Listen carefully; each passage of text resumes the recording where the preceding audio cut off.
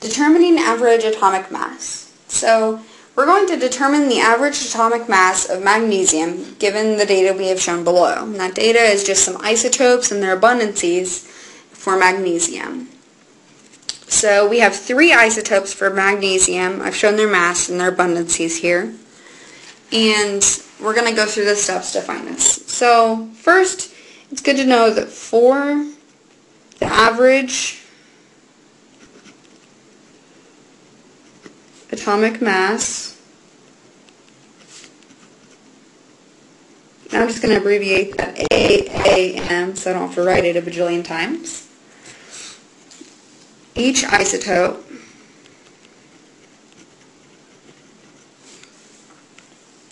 contributes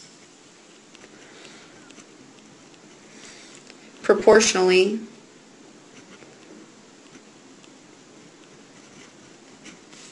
to their abundancy.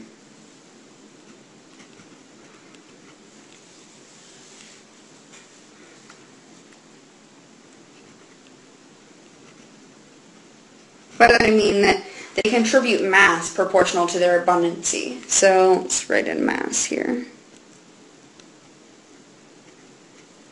Okay.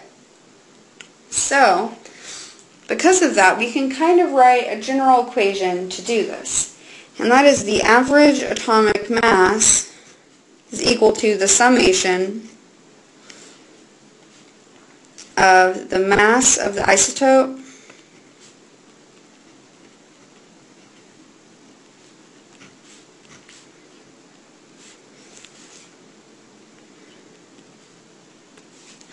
times its abundancy in a decimal form.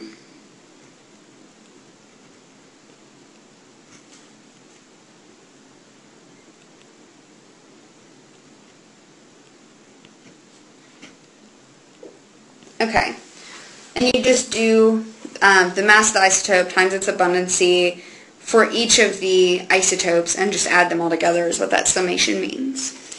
So now let's do that for our example here. So we know our average atomic mass of magnesium is going to be equal to the mass of its isotope. So we're going to say this is for Mg24. That mass is 23.99 times its abundancy, which is going to be written as 0.7890 since we're writing it in decimal form, plus, and we're going to do Mg25, so that's 24.99 times its abundancy of 0.1000. And now Mg26. That is 25.98 times 0.1110.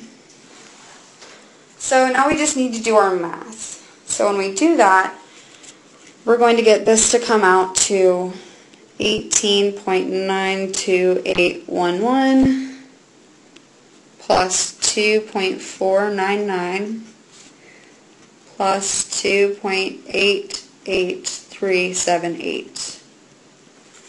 We have a lot of decimals here, but we'll just round it when we get to our final answer. When we add all those up, we get our average atomic mass, which is going to be 24.31. So when we look at that, it makes sense as well, because the majority of our isotope, the majority of the magnesium we have, is magnesium-24 with a mass of 23.99.